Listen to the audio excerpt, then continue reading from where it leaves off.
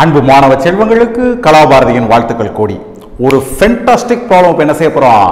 we are going to solve. அது என்னன்னு பாருங்க. the dimensions of mu naught epsilon naught raised to the power minus 1/2 is நாலு option இருக்கு. length of velocity, time, force.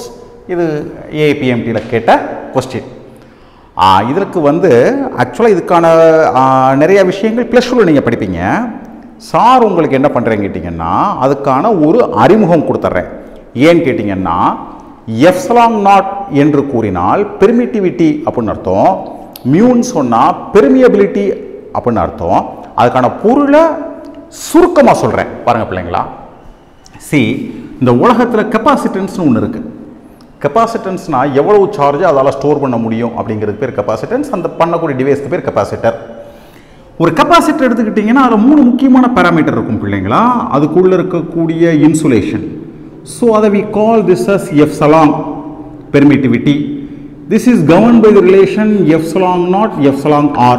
நான் வசதிக்காக பிள்ளைகள் குழப்பக்கூடாதுங்கிறதுக்காக epsilon rக்கு யூனிட் கிடையாது, epsilon நாட்டுக்கு தான் யூனிட் இருக்கு. ஸோ நான் epsilon வச்சுக்கிட்டேன். தென் இந்த கெப்பாசிட்டன்ஸை தீர்மானிக்கக்கூடிய மற்ற குவான்டிட்டிஸ் என்ன அப்படி கேட்டிங்கன்னா இந்த பிளேட்டோடைய ஏரியா, ரைட்? அப்போ என்ன கேட்டிங்கன்னா இந்த ரெண்டுக்கு இடையில இருக்கக்கூடிய distance. So this is govern by the simple relation capacitance C is equal to permittivity into A divided by D. இது தெரிஞ்சுக்கோங்க, இப்போதைக்கு தெரிஞ்சுக்கோங்க. பின்னாடி +2 நடத்தும் பொழுது இதை ஆழமாக விவரிப்போம். இப்போ புரிஞ்சுக்கோங்க. அடுத்த விஷயம் என்னன்னா கெப்பாசிட்டன்ஸ்னா என்ன அப்படின்னா 1 வோல்ட்டுக்கு எவ்வளவு சார்ஜ் ஸ்டோர் ஆக முடியும், இதுக்கு பேர் தான் capacitance. So Q by V. கெப்பாசிட்டன்ஸ்னா ஒரு வோல்டேஜுக்கு எவ்வளவு சார்ஜ் ஸ்டோர் ஆகும். So Q by V is equal to epsilon A divided by D. So epsilon is equal to QD divided by V into A. இப்போ எல்லாம் யூனிட்டை வச்சு ரீப்ளேஸ் பண்ணுங்க. Qங்கிறது charge, so this is C. டிஸ்டன்ஸ்ங்கிறது metre. வோல்டேஜ்ங்கிறது ஒரு coulomb charge மேலே எவ்வளோ work நடந்திருக்கும், Newton metre per coulomb.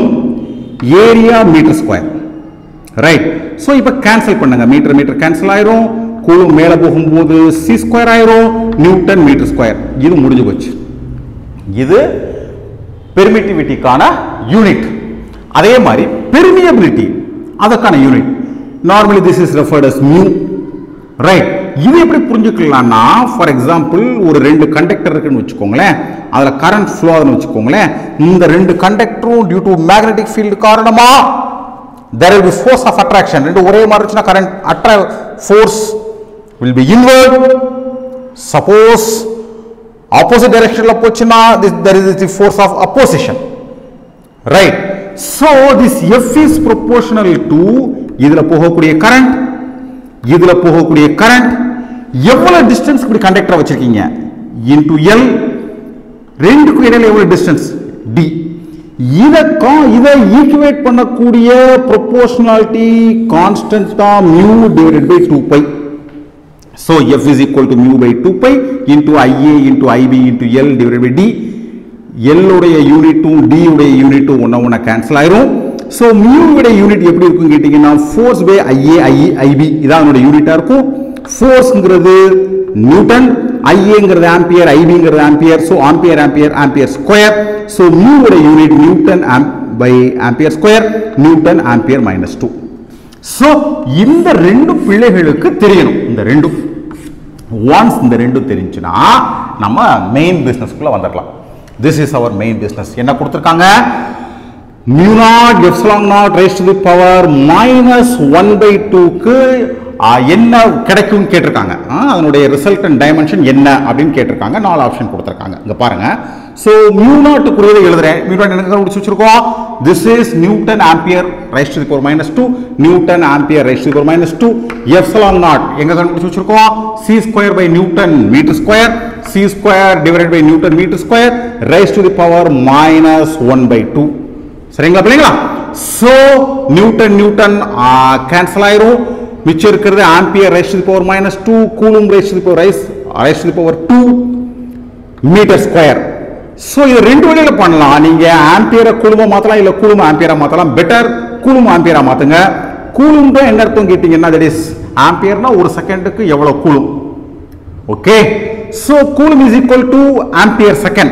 So coulomb is equal to ampere second. Coulomb square is equal to ampere square second square. So ampere minus 2 இங்க இருக்கு, ampere square இருக்கு, ரெண்டு என்ன ஆயிரும் கேன்சல் ஆயிரும். So s square divided by meter square raised to the power minus 1 by 2.